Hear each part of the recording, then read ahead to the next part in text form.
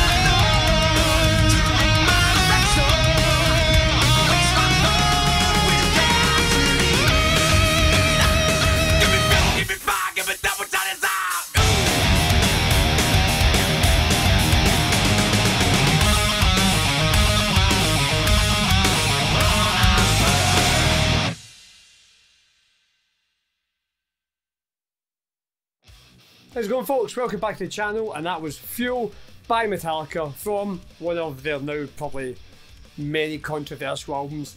I still love this album. I said this about Load when I done Bleeding Me. I love the Load and Reload albums.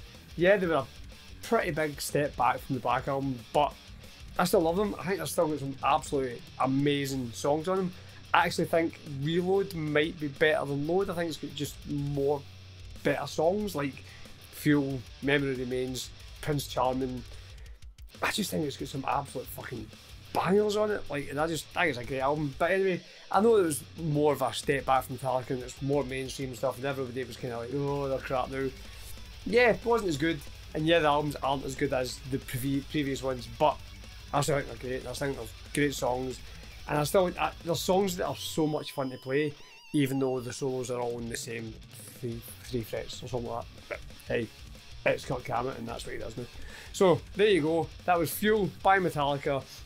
Meme-tastic song. I love it. I do love it. It's so good.